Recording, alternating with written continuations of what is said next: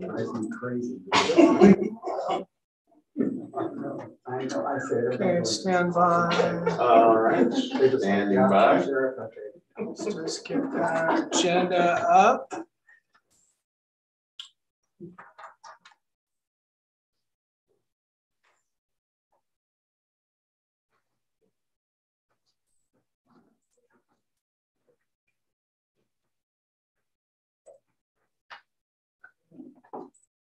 Almost there.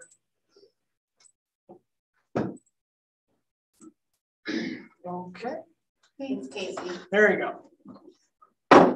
Good morning and welcome. It is Wednesday, May 11th, 2022, and this is the regular public business meeting of the Lincoln County Board of Commissioners, being carried live on YouTube and recorded for later availability on the county website. Commissioner Jacobson and I are present today, constituting a quorum of the board. Commissioner Hunt has an excused absence, and we have starting off a resolution proclaiming May 2022 as Treatment Court Week in Lincoln County. And I'd like to invite our presenters to come forward, please, while I read the proclamation. And this is something just I'm going to say personally I feel deeply about. It was back in about 2006 that Rob Bovet, LaLaurie Lager, and I convened the work group that ended up making the successful application for our first treatment court, drug court.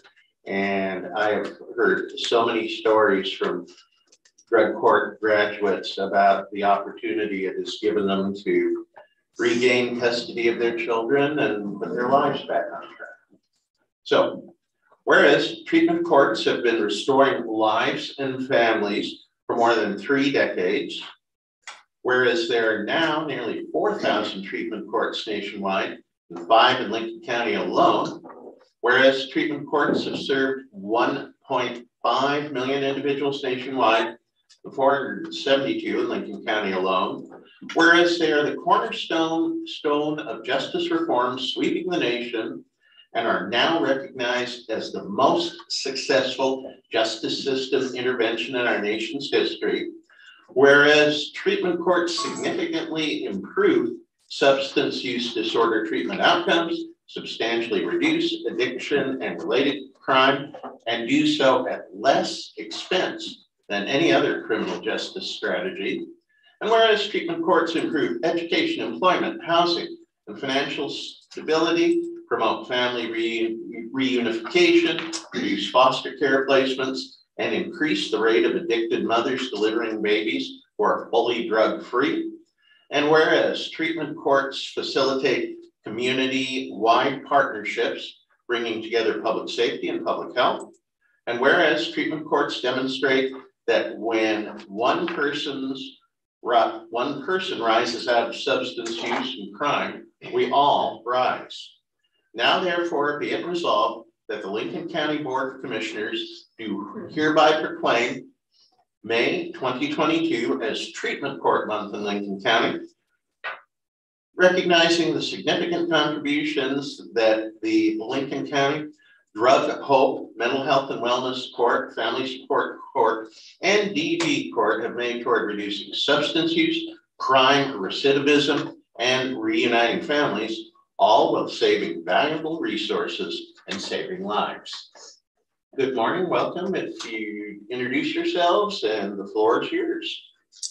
Sure, so I'll just introduce myself. I'm Cheryl Buckard. I'm the presiding judge. I also have the honor of presiding over drug court, hope court, and domestic violence court. So I'm 3 of the treatment courts. In the back of the courtroom is Judge Buckley, who presides over mental health and wellness court. And most importantly, seated next to me is Megan Bostwick-Terry, who is our treatment court coordinator and truly the backbone of every treatment court in our jurisdiction. So thank you for the recognition, the proclamation of Treatment Court Month. We do have an event that I think we've sent out invitations electronically. We also have some copies.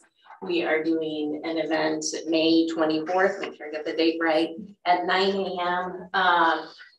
we originally had planned it for our courtroom, and the good news is we have so many participants now in our treatment courts and other people that wanted to attend. We couldn't accommodate as many people as we needed. So the Performing Arts Center very generously allowed us to use their space. So it's going to be a fun event. We're recognizing, since we haven't been able to do this for 3 years, we have some awards to give out, recognition for people working in the recovery community. And we get to give out 3 years worth of awards for recognizing other people's contributions to our treatment courts and the recovery community. So we're excited. It'll be a fun event. We have past and present participants that will be there.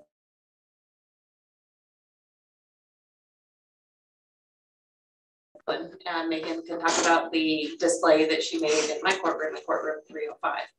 Yeah, so in courtroom 305, we have stars to represent each person who graduated one of our treatment courts. So since 2006, as we've been having graduates, there's 244 stars, I believe, and they have each person's first name on them. And so a bunch of us hung up yesterday. So it's really cool if you ever have a chance to stop by Judge Bockhart's courtroom, room 305 on the 3rd floor, and just kind of look at them. It's amazing to just see everyone represented there and how many lives we've impacted.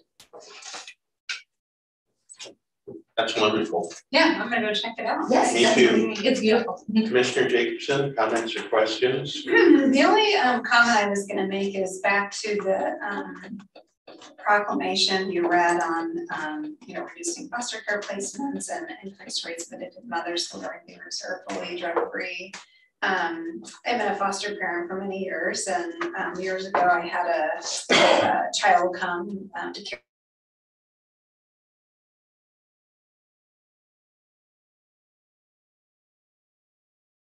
Had been born and drug-free because mother had been in treatment court.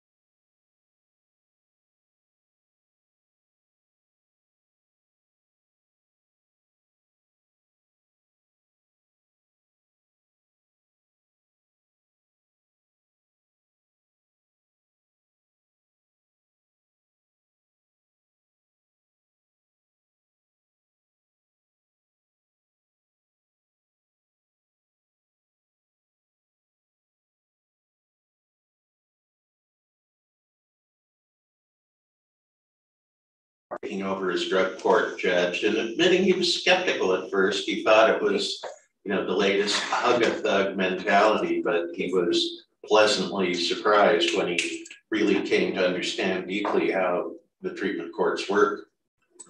I don't know if I was skeptical. I enjoy it more than I ever thought I would.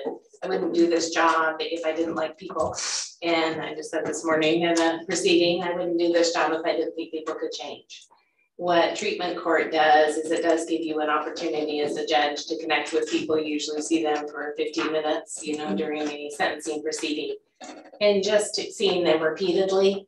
And it goes both ways. They, for participants, sometimes it's the first time they've had positive interactions with a judge, and you do get to develop a relationship. You get to hear about their struggles and what's going on in their lives and their day-to-day life. And so I've really come to appreciate that because you do connect with them. You just can't not, you see them a lot. It is time consuming. It takes a lot of resources and you can't do it alone. It's the team. Ms. Kale, who is the attorney in the back of the courtroom for drug court. It's a huge time investment, and I've been truly humbled getting to work not just with the participants, but everybody in the recovery community. They're some of the most dedicated individuals that I've ever encountered. They do this because they care, and it is important work. So on that note, last time I was here, I was invited to participate in a work group, and I haven't been contacted about that. Nobody's been contacted about that, and I think it was supposed to occur this month.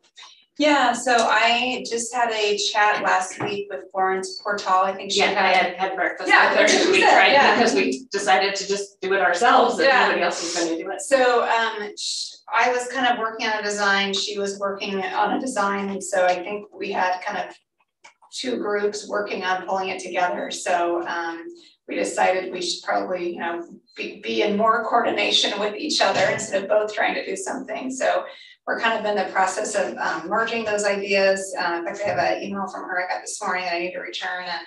And the thing we had talked about, which I think was good, is instead of us, the county, trying to completely take that on ourselves, maybe bringing in a third party or a professional facilitator so that we all can be participants in that and not be trying to run the meeting ourselves and also be a participant. So she was going to look at who might be, a partner or a party we could bring in that, didn't have skin in the game themselves, because we want all of our partners to be able to fully participate and not be also trying to run the meeting.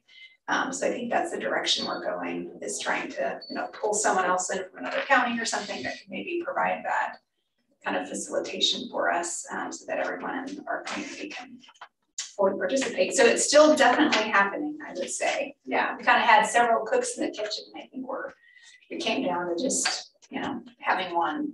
Yeah. Who had you contacted? Because I've been trying to get those same people together. In terms of participants? Yes. Yeah, so I hadn't reached out to anyone yet. I actually used that dry erase board and designed a process with all the participants, and I guess Because we've been contacting people and we said, what about the work Okay, group? And nobody has and heard about it. Florence, I think, had done something similar, so our next step, or had come up with a list. Okay, I think we you and her came had up done with a that. list together. So I need to send her my list so that Okay, we can compare the two. okay, all right. Okay, I'm looking forward to it. Yeah. So, thank you. Thank you both. I'm ready for a motion now.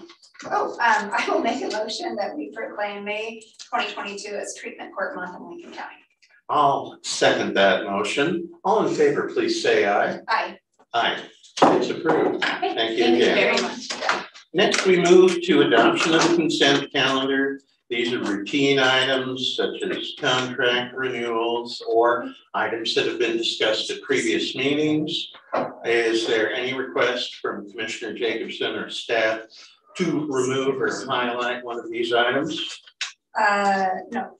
So I will make a motion that we adopt the consent calendar as presented. I'll second. All in favor, please say aye. Aye. Aye. It's approved. Now we move on to the bid award for the Sturdivant Road Asphalt Overlay Project. I don't see Mr. Kenyon here, but we did thoroughly discuss this at last week's meeting, I believe, or 2 weeks ago. Chair. Oh, you said, Oh. okay. Rise online, okay. We're having video issues, Chair, but I believe we should be able to see Roy at least. Can we hear him? Roy? Can you hear me? Yeah. I hear you. All right. Is there anything that you wish to add or review with regarding this bid award? I don't believe so. This is Roy Kenyon, Lincoln County Public Works Director. Last week I presented our project, the Servant Road Overlay Project. We did discuss the reasoning for the huge difference in the bid amounts, and like I said before, it all basically boils down to the cost of fuel. And other than that, everything is pretty well straightforward. This is a project that we're going to attempt to get done before the school year starts. So this will be in August of this year project. That will actually help with the mass of school goers, because there are actually an elementary school and a high school on that stretch of road. So other than that, I don't really have anything else to add. All right, any questions, Commissioner Jacobson? No, I think as you said, we had pretty thoroughly went over that last time, so. All right, I'd be ready to entertain a motion then. Okay, I make a motion to award a bid for the Sturdivant Road Asphalt Overlay Project to Road and Driveway. I'll second that motion. All in favor, please say aye. Aye. Aye. It's so ordered. Thank you, Roy. You're welcome. Okay, we move on to discussion and information items. Is Councillor Urbich online? Jerry, you with us?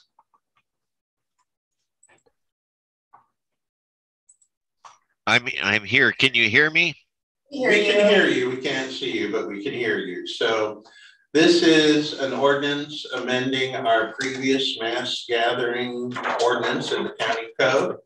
And you and Planning Director Husing are here to make that presentation.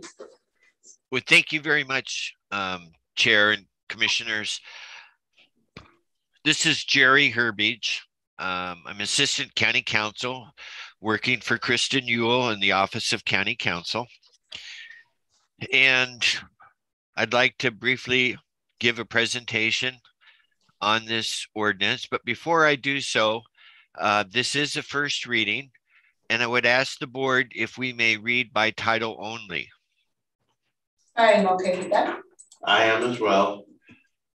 Amendments, thank you. Amendments to ordinance number 495, codified in sections 4.505 to 4.610 as mass gatherings, small, outdoor, and extended to the Lincoln County Code. So that's the title. What I would like to say about this is that I think obviously through the years, the board has had a number of accomplishments, but in 2017, I think the Board of Commissioners did something very important in my opinion, and that was the adoption of Ordinance 495. And that would require permits for small gatherings, outdoor mass gatherings, and extended mass gatherings under the terms of the ordinance. The reason why I say that is that the Oregon Revised Statutes do not regulate small gatherings, although they allow local jurisdictions like Lincoln County to regulate them. Excuse me, Jerry, just a clarifying question before you go on. What is the threshold for a large gathering regulated by the state versus a small gathering regulated by us? Okay, thank you for that question. A small gathering, and this is in the definition section of the ordinance before you, but a small gathering, just a second, is I'm just pulling it up here. Jerry, do you need me to scroll on my end? No, I've got it here. Thank you. Less than 3,001 persons, but more than 300 persons for a period of time that is expected to continue for more than 6 hours, but not more than 120 hours. So in the past, the counties had like maybe 3 of these a year before COVID, and all of them have fallen under the definition of small gatherings. And each of these, and it was a good question, Chair Hall, because each of the different types of gatherings have different procedures. The mass gathering, which is regulated by the state, is for 3,001 or more persons. And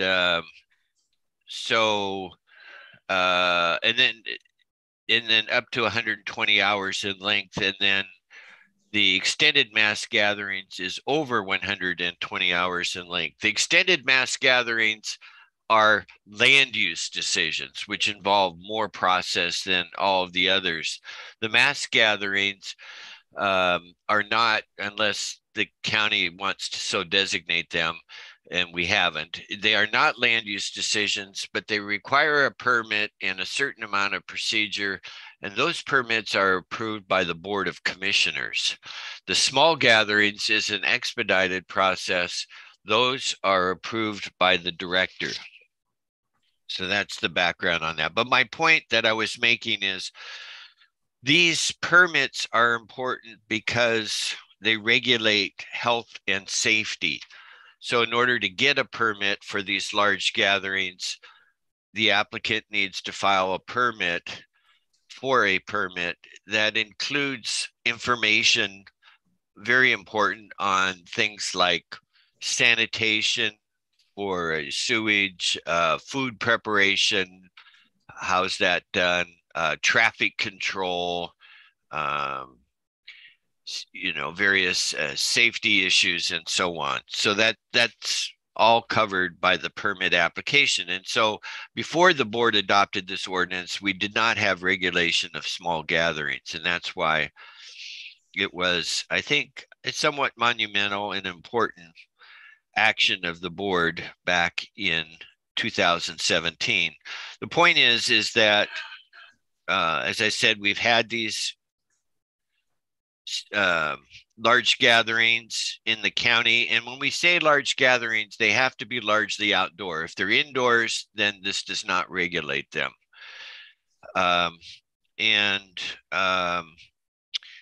So in the ordinance that we have, 495, section 4.610 provided that by December 31, 2018, the Lincoln County Board of Commissioners will review the ordinance for possible amendments.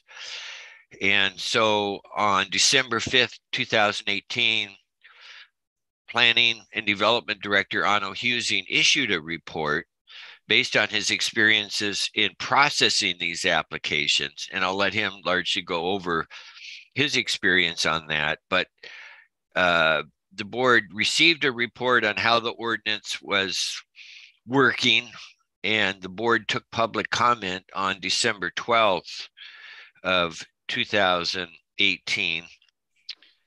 Then what happened is the process was delayed because the 2019 legislature took up mass gatherings through House Bill 2790. And then COVID happened. So this has been tabled for a period of time and is being resurrected now that COVID is over. And we expect, well, I say COVID is over. The pandemic, in a sense, is over. COVID may be with us for a very long time, but these events may be occurring in the future again. And so the idea is, let's get back to this. Maybe Director Husing, because, as you kind of gave us the timeline there, we were working on this. I think the county actually had already started working on it when I came here in 2019. And then, like you said, the legislature was working on it, COVID, and now here we are. So maybe Director Husing, in like just 2 minutes, could, or 3, could you just really briefly, oh yes, we have a timer now on us. Could you just tell us, like, because I think there's a lot of people in the audience that maybe weren't with us 3 years ago or whatever. So how did this issue kind of come up in the first place? I mean, like, what were, I know there's a story. So in a couple of minutes, why were we initially kind of taking this on and needed to look at it? Do you mind if I chime in, Commissioner? Sure, as well? yeah. We started getting multiple complaints and concerns about gatherings in the 300 to 3,000 range. And one that stood out particularly, there was actually someone on their land in Lane County was holding an annual. Close to the Lincoln County border. Yeah, very close. And it was Frankie Petrick, the Yachats fire chief, who took me out there. And though this property is in Lane County, it's actually part of the Yachats Rural Fire Protection District. And then after, I believe, was it you, Mr. Husing, who showed me the video? Now this was late summer, very dry time, and they had built a Burning Man type of effigy. And when they lit it off, skyrockets were flying into the surrounding forest. For the record, Onno Husing, Director of Planning. And that's how the story really begins, is that I'm pretty new here. And this is 10 years ago.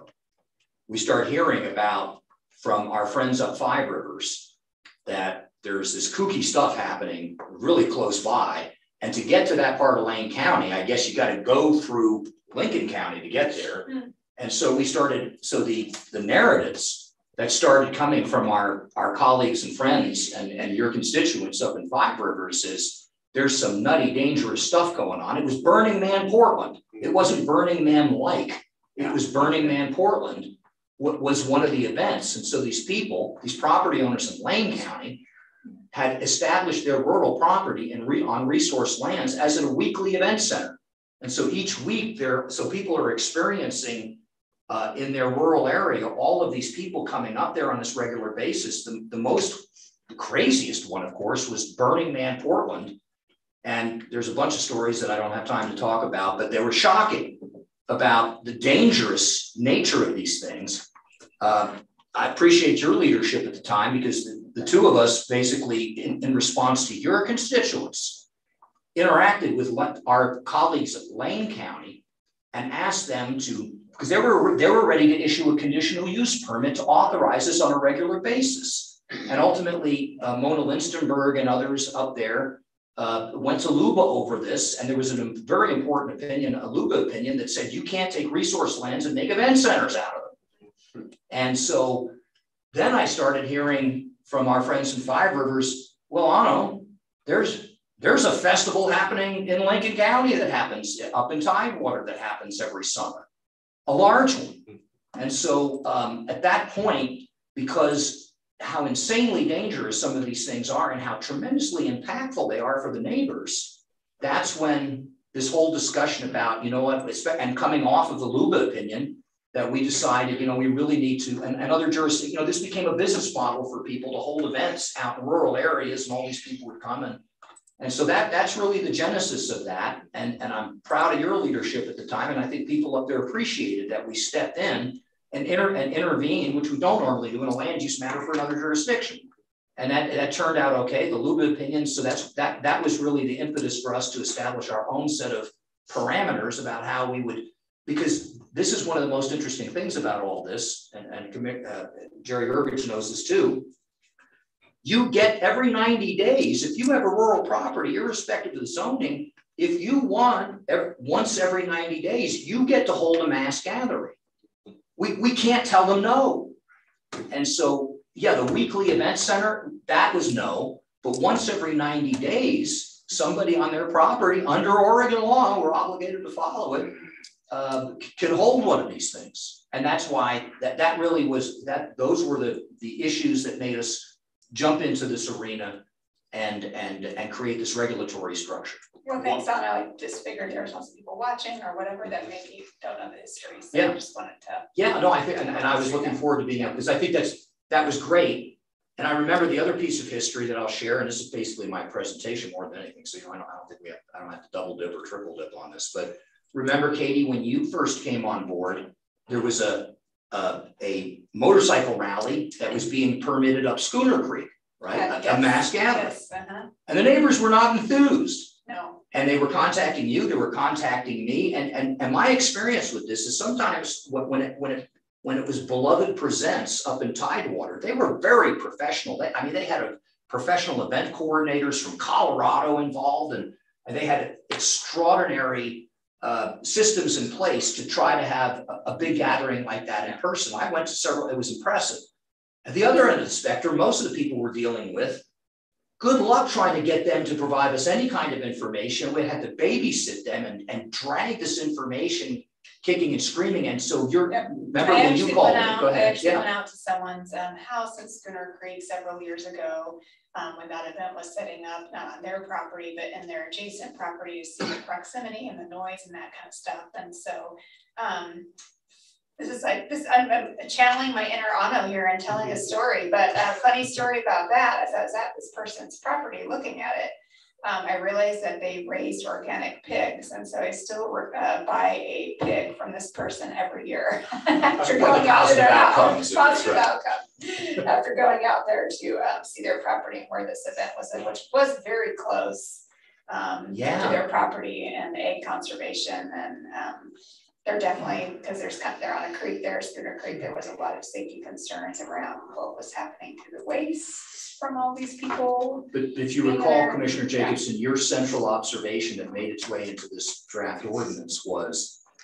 the folks said, where's our opportunity to get notice about this in advance and potentially, weigh in on this? And that was your central insight that you communicated to us that I think really animated the desire, because that's the heart of, if you look at our ordinance here, what's different, right? What do the proposed changes do? The proposed changes would lengthen the time frame. It would actually make the people that are thinking about doing this, they need to submit this stuff 120 days in advance, not 90 days in advance, not some rush job at the end. And that also gives us time to provide notice in the paper. So we've beefed up the ability for people to weigh in and provide and get notice to the public about these events, so they don't just wake up one morning and all of a sudden there's all this stuff going on next door to them. Mr. Urbich, would you like to go through the changes and highlight any of note? I would, and thank you very much. So let's look at this document, and the changes, the primary ones are as follows. What Anno had just mentioned, 4.515 sub 6.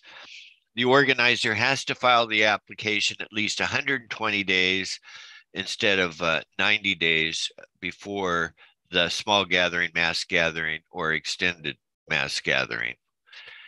And furthermore, on the notice, that is expanded for small gatherings. In small gatherings, which I indicated has been what our applications have been so far. On small gatherings now, there is a required 14-day published notice, and also notice to abutting owners. So that is what Commissioner Jacobson had requested, and that is included within the changes. If we move on, some of these are more cosmetic, but 4.530 sub 5, the director is to consider public input. That is the public input that we'll get after the publication of the notice and the notice to the neighbors. We struck the language that said insurance may not be cancelable, because apparently that does not exist in the real world. That's some of it's just language changing, approving to reviewing, because really the people who, like the sheriff or the health department, don't really approve. They make review and someone else makes a decision to approve or not. Then a few others, 4.565, the organizer should consider no parking signs in areas where it is appropriate to do so. 4.580, security operators may operate 24/7. 4.585, so the organizer is to provide the director, that's Anno, with total count of persons within 10 days of the event. 4.610, we had the date in 2018 for review. So now it just says that there should be periodic review of the ordinance to see how it's working. And let's see what else here. I want to say one other thing, that before we bring it back to the board, I reviewed all this work, went to the statutes. I am going to, at your next reading, I'm just going to include some statutory language from ORS 433763. Basically, for extended mass gatherings, this may never happen in the county, as this requires the event to have more than 3,001 people, and the event goes for more than 120 hours. But there's a few lines of statutory language for any of these that become land use. We haven't had any that have been land use before. We haven't had any extended mass gatherings.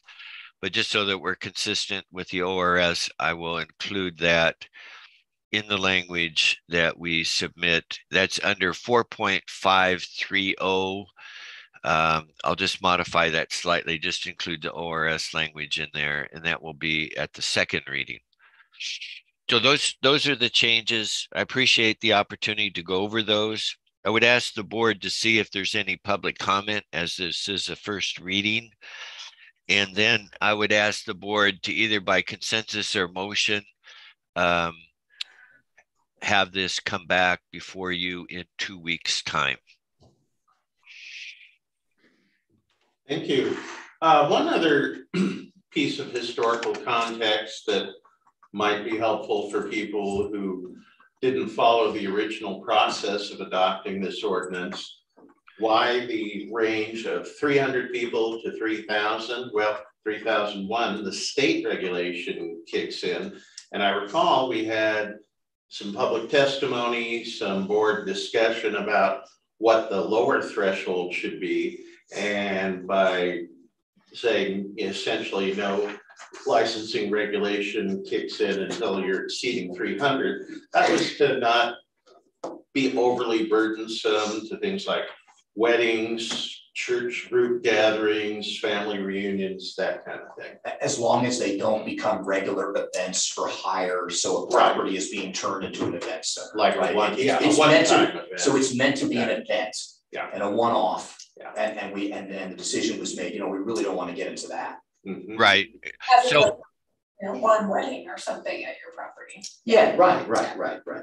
Yeah, we covered these somewhat in 4.510 exclusions, and it indicates that these permit requirements do not apply to any regularly scheduled religious service or religious organized activity that takes place on institutional property, regularly organized and supervised school district activities or programs that take place on school property, any activities on the Lincoln County Fairgrounds or Commons, any activity at a county park, or any activity of a municipal corporation or government agency. Those are the exclusions. And would you agree, Jerry, that those exclusions are there because there are other regulatory means and oversight under those circumstances for those particular settings? That is right.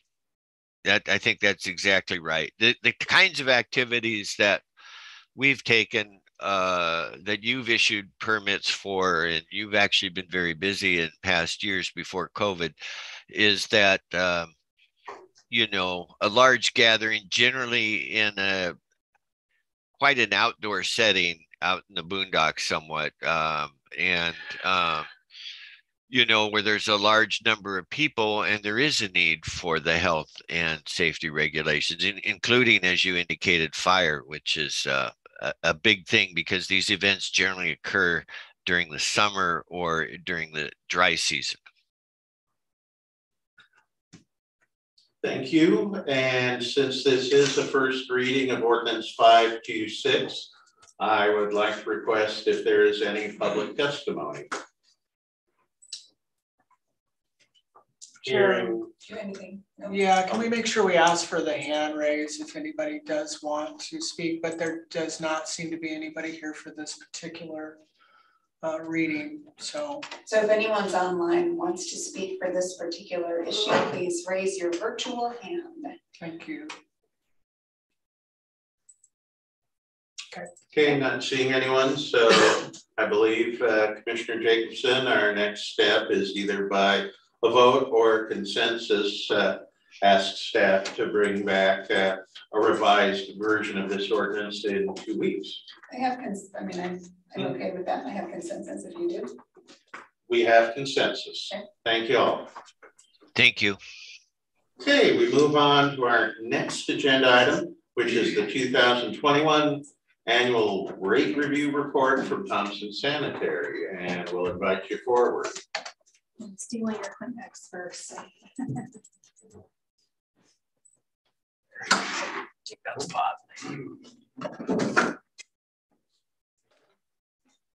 Good morning, Commissioners. I'm Ken Riley. I'm co-owner and operation manager at Thompson Sanitary Service, and we're here today to present our yearly rate report. With me is Controller Walter Budzig, and Walter comes to us with 22 years of experience in the solid waste industry, and we're really excited to have him with us at our company. And before we get into the heavy lifting, if you'd indulge me, and I'll be very quick, but I'd like to just update on some events that we've had in the past, what's going on right now, and some things in the future. And I'll be, like I said, I'll try to be very quick. But first of all, I'd like to just encourage everybody to download our app and follow us on Facebook and Instagram, mostly because there's a lot of things that are constantly changing, and that's the best way to get information.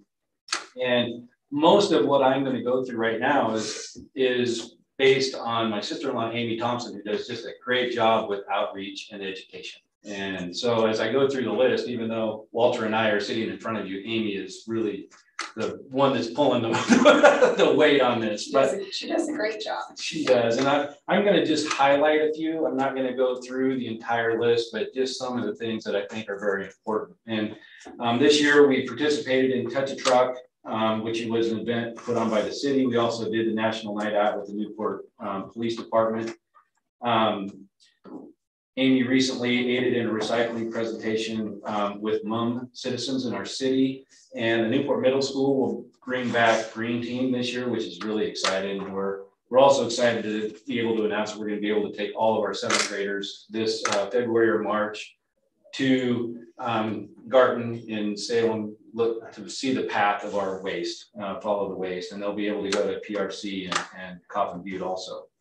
And I just a shout out to Paul Sykes, who does just a fantastic job with our solid waste district. Amy and I work really closely with him. Amy a little bit more than me, but they're organizing a follow the waste for the local officials. I know Katie has shown some interest in that, where you can go and just follow the waste, see where it starts, see where it ends. And it's really, we've done it several times and it's great. I know there's a lot of energy right now going to the countywide 4th of July cleanup. We've participated, our staff painted one of the barrels that'll be out on the beach, which was a lot of fun. We did it for Cinco de Mayo for our employees, and it was really a fun deal. Amy's been working with City Parks for anti-litter signs. And then probably the most exciting thing that we're going to do, and it touches most of our county customers residentially, is that we're swapping our Monday and Friday routes, which the reason behind that is pretty simple. Anybody that is from here, on Friday, we're in South Beach. It's very difficult to handle South Beach on a Friday afternoon.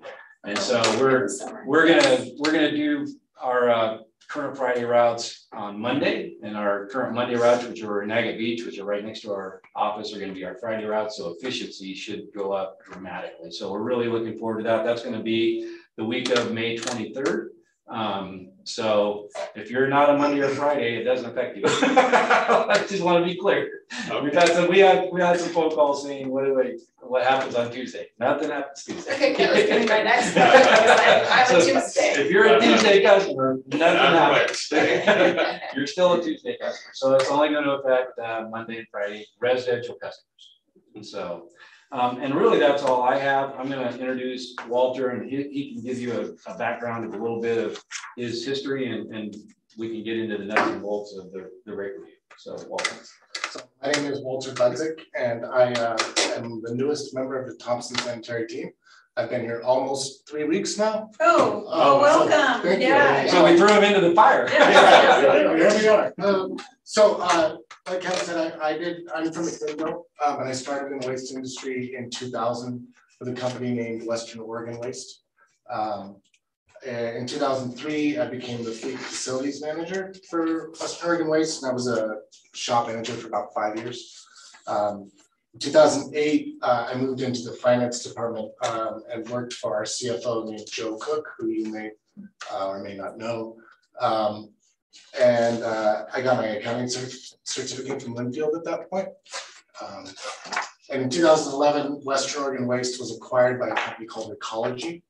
And I became the accounting manager at that point. I was the accounting manager for the last 11 years with Ecology. So I tell you this not because I want to talk about myself, but to give you a little background, a little insight. So at the end of my tenure there, we had 19 jurisdictions that we did financials for and managed rate contracts a lot like this one. So I'm familiar with the process. I've testified before in rate hearings like this. I've produced projected financials, those kinds of things. So I'm new to Thompson's, but I'm not new to process here. And I'm here to answer the questions that you guys might have about a rate application. So as I'm sure you guys know, our rates are governed by an operating ratio. So this is a ratio of our allowable expenses to our revenues. And we're allowed a range of that operating ratio, so between 85 and 91%. Last year, we had projected to be inside that range, and so we saw no rate increase at that point. And you can see that in the packet in front of you. Our job this year is to project where we're going to land in 2022. We are allowed to take 85% of the current CPI as an increase, provided that increase doesn't push us outside of the operating ratio range. Sadly, this year, we're projecting that even though CPI is high and there's a cap on that CPI of 6%, that the application of that 6% rate increase will be insufficient to get us back into the operating ratio range. A number of reasons for this, as I'm sure everybody has heard these kinds of reasons, but fuel is one of the major reasons. Labor is another huge reason. We at Thompson's recently had an outside company come in and look at our rates, our wages, to make sure we were at market. And we had a little bit of, we had to raise some rates a little bit from on a few individuals. So we did a little catch up there. And then as I'm sure everybody knows, wages are going up significantly. CPI is right now at about 8.5. So that is also applied on items that aren't labor or disposal or fuel. So like I said, it looks like the 6% cap will be insufficient to cover the need for the revenue requirement this year. So we're seeking the 9.88% rate adjustment, which brings us back into the targeted range right at 88% for our operating ratio. So I'm happy to answer any questions. Could you review just briefly a little bit more about the rate review format and how it's designed to reflect your actual costs of operation as well as a reasonable profit margin? Sure. So at the end of each year, we submit our financials to an outside CPA firm and they're reviewed. And that's presented to the council for your review. We then take those results and apply whatever sort of increases or decreases or whatever we feel is appropriate to project the upcoming rate year financial end results. And then from there, we change the revenue to rather a revenue requirement sufficient to get us back to the targeted range. Unless, of course, the application of the CPI, the 85% of the CPI, keeps us in the range or puts us back in the range. So we don't necessarily do the revenue requirement computation unless we like this year. And this format has been in place, I don't know, Ken, I was trying to remember, about 15 years maybe? Yeah, I think it's at least 15, maybe 17. I think we started in 2003 and it was a multiple year project between the county and the haulers. And, just in my memory, it seems like one of the many good things about this process is it's allowed for small but consistent rate increases. So are you prepared for the likelihood that an increase of almost 10% is going to bring some sticker shock? And I think that we are prepared for that. And I think ultimately, and Walter touched on it a little bit, ultimately where we missed was last year with not having a rate increase. We didn't forecast how fuel was going to affect it at the end of the year, and it just, we missed, you know, and unfortunately we should have come in last year and we didn't. So it's hard to catch up. Yeah, Questions or comments? I do have a couple. I have a couple of questions looking at your rate sheet. So, excuse me, the residential service that includes recycling and compost, right? That rate. Under the additional services, what is enhanced service? You want to take that? Yeah.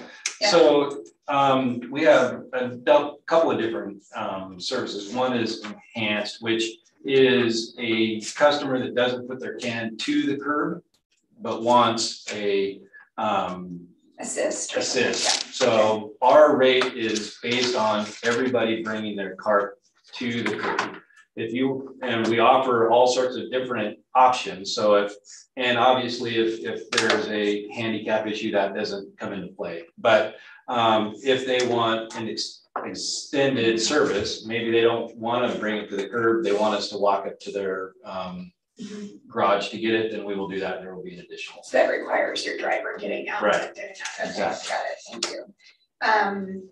The other question I had on the, just in general was, you know, lid latches. I think Dahl maybe has a product or something for that, but I don't think Thompson's does. We actually do Oh, you do? now. Okay. I probably should have added that to my report. I missed. Yes. We do have some latches that just came in, and we have not even implemented them yet. And we also have bear carts that for an additional fee. And I noticed in my neighborhood there's a bear back. So I would anticipate we'll be getting some phone calls that will keep the bear out of your garbage cans. So we haven't implemented the latches. Okay. They did just come in recently. And we do have bear carts that will help keep the bears out of the garbage cans. Awesome, yeah, because there's nothing I hate more than coming out and realizing that my lid flew open and there's trash all over my street. So anyways, that's all the questions that I have. Yeah.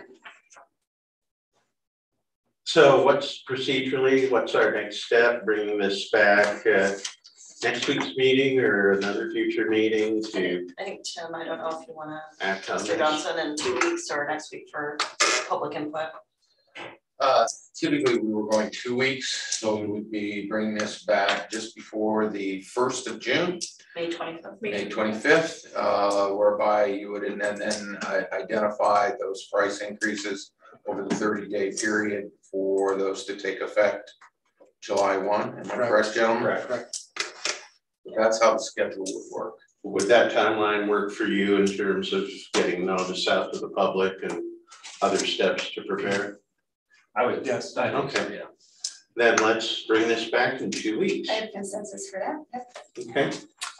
Thank you both. Thank you. Yeah. Chair, could you let Jerry Lindstrom know that we have constituent input coming at the end of the agenda? Okay, Mr. Lindstrom, we do have constituent input coming at the end of the agenda. We've got one more presentation right now, and I'd like to invite Ryan Vogt, Executive Director of the Cascades West Council of Governments, come forward and tell us about this nifty new COG product, which is kind of an annual report on your impacts in Lincoln County, the COG's impacts. Yes, thank you, commissioners. For the record, I'm Ryan Vogt. I am the Executive Director for the Oregon Cascades West Council of Governments. And when I came on board just not quite 2 years ago, some of the feedback that I got was that as a Council of Governments, well, if you're familiar with Council of Governments, you know that if you've seen one of them, you've seen one of them. We do a variety of services all across the board. And being able to kind of tell our tale about our impact in the community is one of the things that's really been lacking. I have had the honor and privilege of working with each of the commissioners on different issues that our organization touches, but this is our kind of first swath at trying to consolidate some of the information so that you or constituents that you talk to have a better understanding of kind of what the COG's footprint is in the region.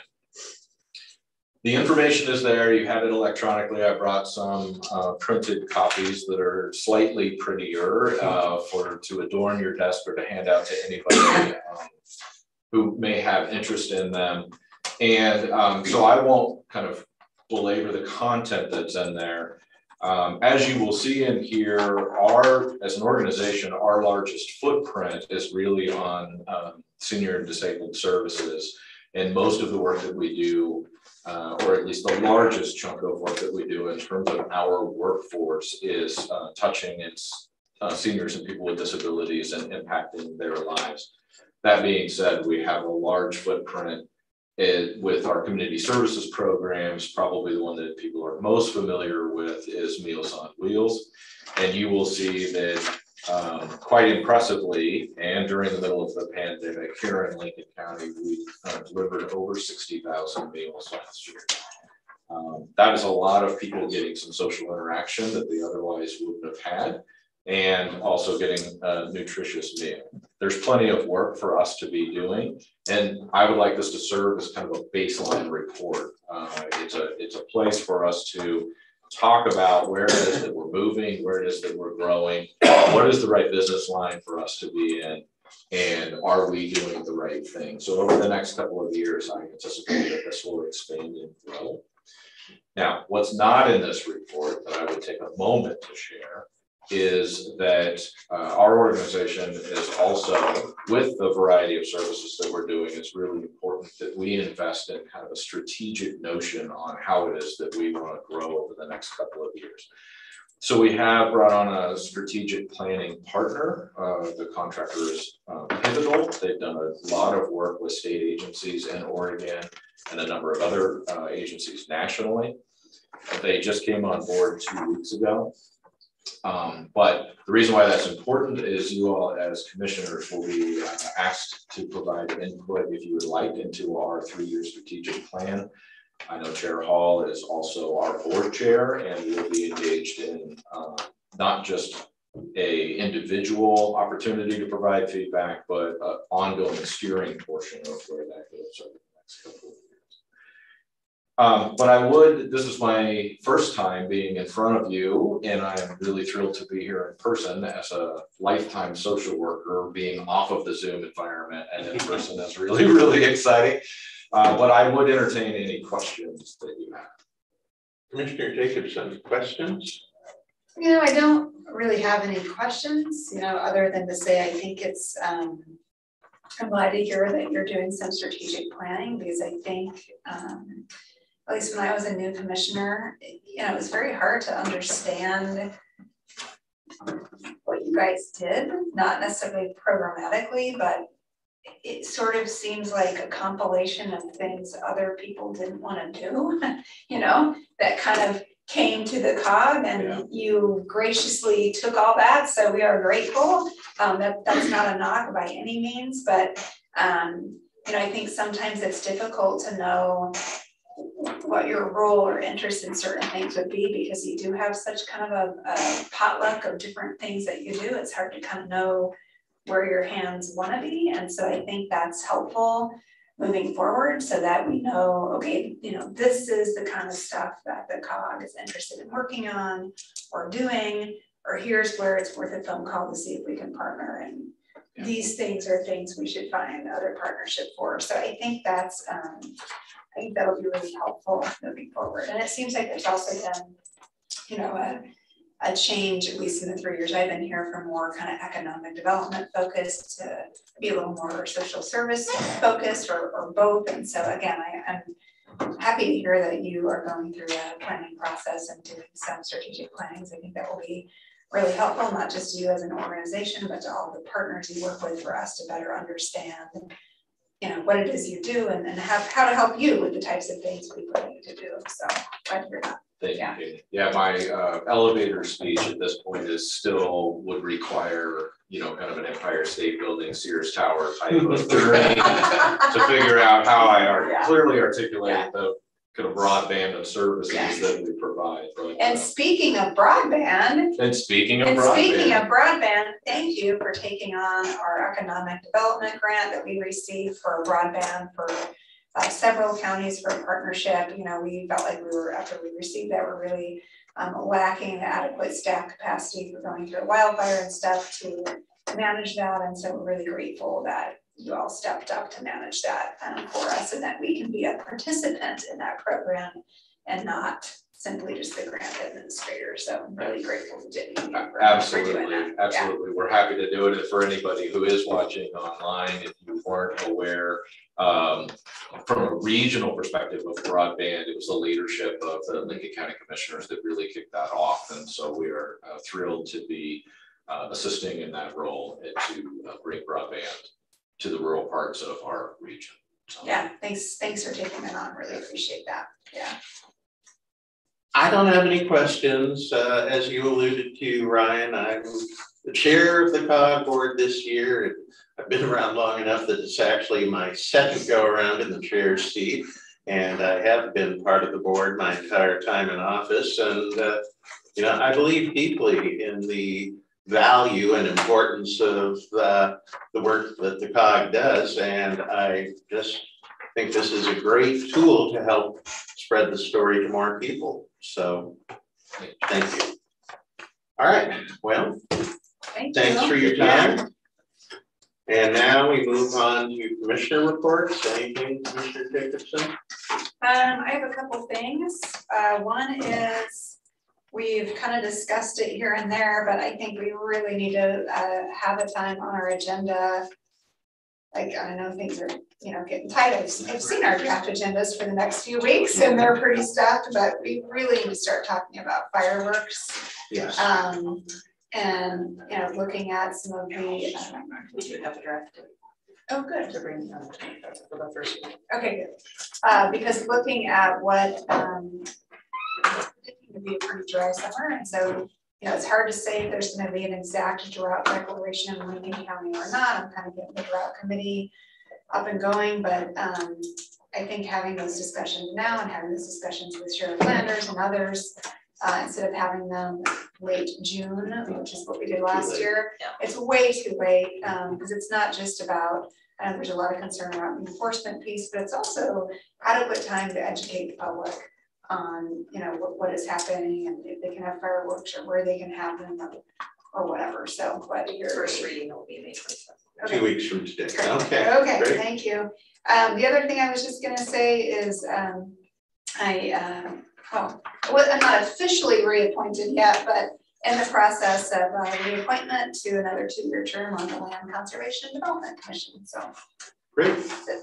Thanks. I don't have anything for today, so now we move on to public input. And I know, Mr. Miller, you informed me before the meeting that we have 4 people who have submitted comment through the Smartsheet process. Now we'll open it up for people online, and if you do wish to speak for up to 3 minutes on any topic, please use your raise hand function now. Okay, it looks like we have Jerry Lindstrom. Jerry, you should be unmuted. Okay, I did. Can you hear me okay? That's fine. Okay, one of the issues when I raised my hand when Thompson's sanitary service was on, and maybe this needs to go to the board. I'm not sure if it's a law or whatever, but I was told that it's mandatory. We have to have a compost garbage can and being charged for it. And if we don't want the compost can, we're still getting charged for it. So I wanted to ask if that's by law, we have to do that, because if you have no composting, how are you being charged for a service that you don't need? So that's what I want to present to the board. But the other thing that I called in and have note on, if I may, is that I was in April 20th hearing on this Oregon Administrative Rules, issues that I'm having with the tax assessor's office. No one has contacted me back on that yet. And the other thing, which I submitted today, and I hope you guys saw it, is that since there's some issues and ongoings in that I've referred to ORS 308.055, special assessor appointed if assessor fails to act, which the tax assessor's office is doing. And it says in here that if they're not following the law, that the county courts or Board of Commissioners could appoint a special appraiser to take a look at my property. And that's all I have at this point of that is, that's why I'm asking this board. And I've also sent it on to Department of Revenue for, because that's what it states in here as well, for a special assessor appointed, because it's clear with the information I provided, and there's plenty more of it, I just didn't know how to provide it more too, that the tax assessor's office is not following the Oregon administrative rules by law, and it does stay by law, and there's penalties and fines if it's not being done. So that's my comment. I appreciate you guys' time.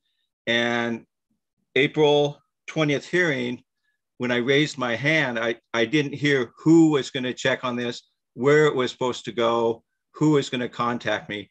But at this point, no one has, and I've contacted the tax assessor's office again, asking for legal reasoning why they're not, and still haven't received anything. So I appreciate you on those two things, and hoping to hear back on these two issues of the ORS and the Oregon administrative rules not being followed by the tax assessor's office. Thank you. Thank you. Thanks. Casey, anyone else online? Taking a look.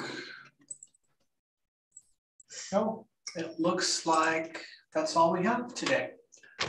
Is anyone signed up for in-person testimony? Oh, nobody signed up today. Double checking. Nope. And then can you, one more thing, can you show us where the written comment is? Yes. Thank you.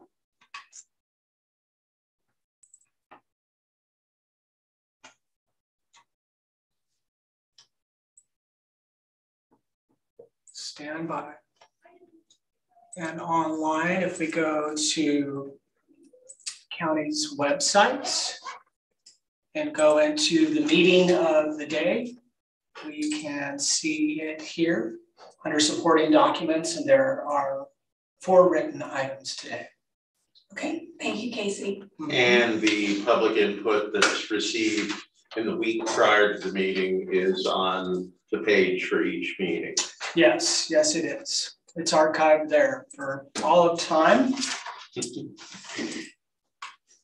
All right, well, thank you, Mr. Miller. Thank you, everyone. All we have left before adjournment is to remind people that the Board of Commissioners will have its office staff meeting at 9 o'clock next Monday morning, May 16th, and our regular public meeting on Wednesday, May 18th at 10 o'clock. Both of those taking place in this room with access over Zoom. Until then, we're adjourned. Okay.